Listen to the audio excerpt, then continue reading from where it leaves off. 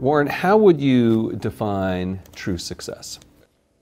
Well, I've said many times that if you get to be 65 or 70 and later, and the people that you want to have love you actually do love you, you're a success. I've never seen anybody that reaches that age. I mean, I'm not talking about somebody that's in extreme poverty or pain or something, but I've never seen anybody that, if they have a lot of people that love them, that is other than happy. And I've seen some very, very wealthy people that they give testimonial dinners to and name schools after and everything. And nobody loves them, you know.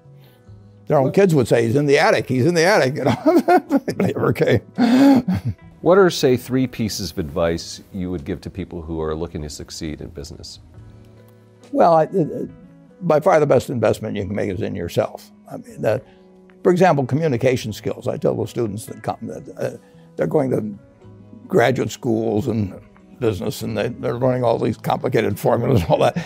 If they just learn to communicate better, and both in writing and in person, they increase their value at least 50%. And, I mean, if you can't communicate, somebody says, you know, it's like winking at a girl in the dark. Nothing happens, you know, basically. And you have to be able to get forth your ideas, and that's relatively easy. I did it myself with the Dale Carnegie course. Some people wish I'd taken a shorter course now in terms of my talking later on, but it's just hugely important. And if you invest in yourself, nobody can take it away from you. I mean, the second thing, which I'll get a certain criticism for not living it, but I do tell those students, you know, that if I gave you a car and it'd be the only car you get in the rest of your life, you take care of it like you can't believe. Any scratch, you'd fix that moment. You'd read the owner's manual. You'd keep a garage and do all these things, and you get exactly one mind and one body in this world. And you can't start taking care of it when you're 50. By that time, you'll have rusted out if you haven't done anything. So you should really make sure that you just remember that you just got one mind and body to get through life with and to do the most with it. What about life advice? Well, life advice is, you know, the most important thing, aside from the things I've talked about already, is really who you associate with. You want to associate with people that are better than you are. I mean, basically, you'll go in the direction of the people that you associate with, and you want to have the right heroes.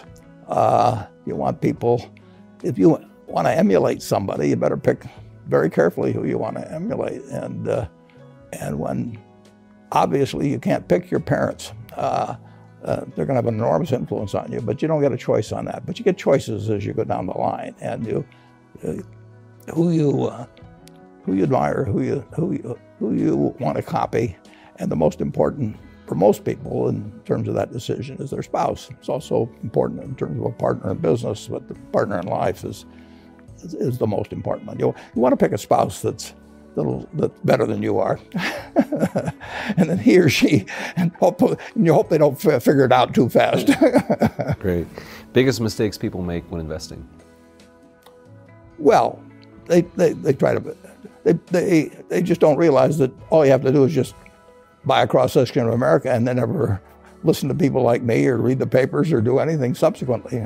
They think that because you can trade, you should trade. You buy a farm, you buy an apartment house, you can't resell it tomorrow, and you know the cost of moving around. Now you get something handed to you, liquidity, you know, which is instant. You can sell, and the cost of doing it are pennies, you know, compared to other kinds of investment activity. So because they can so easily move around, they do move around, and moving around is not smarter than investing. Warren Buffett, thanks very much. Make sure to subscribe Motivation Hood.